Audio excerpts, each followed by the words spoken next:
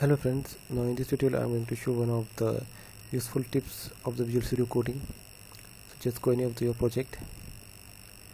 Now for making and coding time, you might face one of the problem is about navigating from one form to another form, from code to code.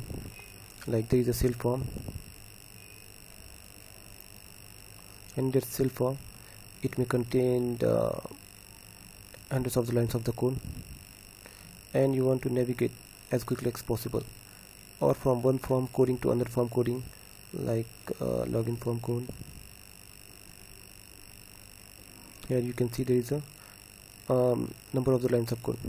For that purpose there is one of the feature provided by the Microsoft, that is Bookmark. That means you can navigate from one form coding to another form coding.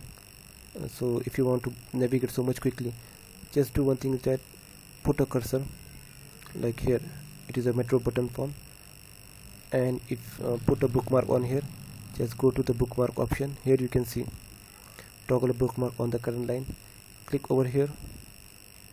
Now you can see these are arrow are displayed on the left panel of the code.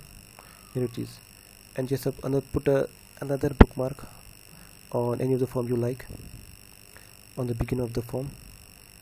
Here it is, just put a bookmark over here. Now in that cell form you can see there is nearly about 500 lines of code. So whichever code you want to navigate, like a save button, just put a bookmark. Another in a form, your product entry form. Now how to navigate from this bookmark? There is an option you can see over here, move the caret to the previous bookmark. Just go click over here. Now you can see, now in just a fraction of a second you have navigated from login form to another form. Otherwise the problem the coders face is that you have to go click on the cell form or login form and just double click on that form and search that code. In a short, Bookmark provides you and you free from the time consuming, just going and clicking and searching that code. Just put a bookmark on that and navigate, right navigation or left navigation as you like.